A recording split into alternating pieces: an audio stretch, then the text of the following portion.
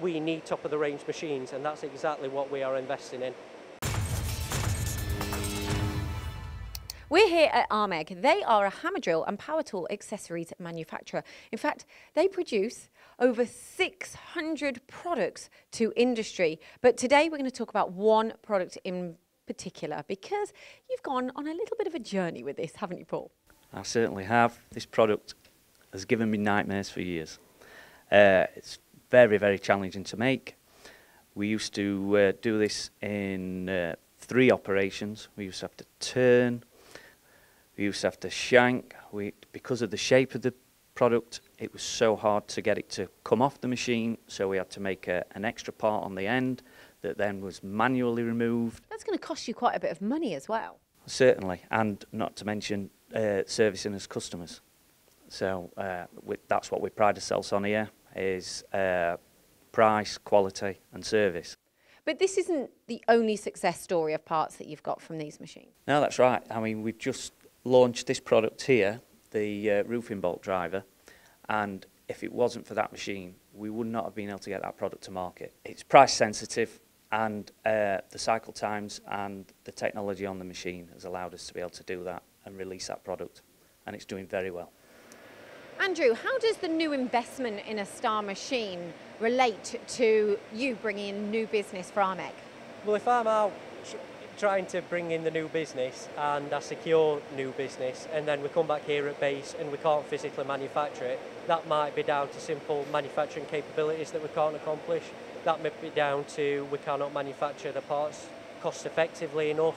It might just be because we haven't got enough capacity back here, but the point I'm making is without these new investments, we wouldn't be able to take on any new business. So why go for this particular model? Because you've got quite a few stars here on site. We do. We originally invested in an SR machine, which was fantastic. We got it for a certain product. That product didn't quite fly, and then we realised how versatile these machines actually are. We were loading it with new products all the time, but we quickly discovered that the capacity was filling up on the SR and we needed to relieve capacity again. Now, an SW was a lot more suited to the new products that we were bringing in as a whole. These machines suited the geometries of those products. Tell me more about the geometries then of this machine and what you're capable of. Okay, so the SR, to focus on, is an extremely versatile machine. It'll let us go up to much physically larger components, up to 38mm diameter. However, on the smaller products, it's sort of like a jack of all trades.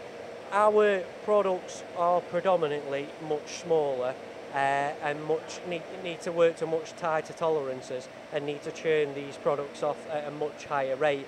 These SW machines allow us to do that. They have more axes and they have more capabilities. It's free channel programming and it's free channel machining, which essentially allows you to have 3 different cuts in the material simultaneously. So if you think on a standard older sliding head lathe, your cycle time might be 5 minutes, you can third that cycle time by having 3 different operations, 3 different cuts in one go on these machines.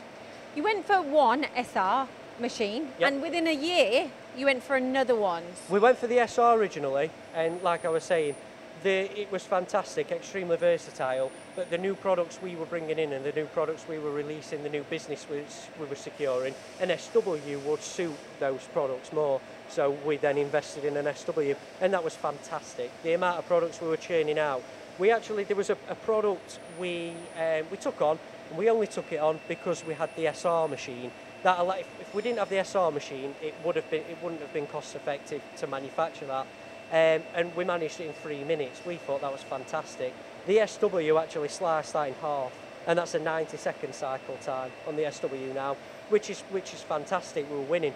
As we took on more new business and released more new products, we then ran out of capacity on this machine. Hence, a year later, we ordered a brand new SW, which again alleviated that capacity issues that we had. You're a big advocate of the Step Cycle Pro, aren't you? Certainly am, absolutely. So, as I've just explained, we've invested in 2 new SW machines, and that was really to alleviate the capacity. Now we're starting to run low on capacity on the new machine, so we've had to go for SCP. Now SCP is a sort of a swarf control and it works via oscillation. And what it means is you can control the length of the chips. Your main problem when you're trying to run these machines on lights out is your swath control. So your operator might set the machine, an hour when he's just got back home, let's say, the machine's stopped down to swath. We've worked out that over our sort of vast array of components, SCP actually increases capacity by 5 hours every single night of the week. And what's that doing for you? And that will therefore help us grow the business, you know. It's extra capacity, and when I'm going out and trying to get this new business, it's more capacity for me to bring in that new business. So would you grow Armeg if you didn't invest in machines like this? No, absolutely, it wouldn't be possible. You need to invest to move forward, and that's exactly what we are doing with Star right now. We know they're the right equipment for the job. It's all proven technology for us. It does what it says on the tin, so to speak, but we need to invest for us to grow the business further. For us to take on and release new products, we need top-of-the-range machines, and that's exactly what we are investing in.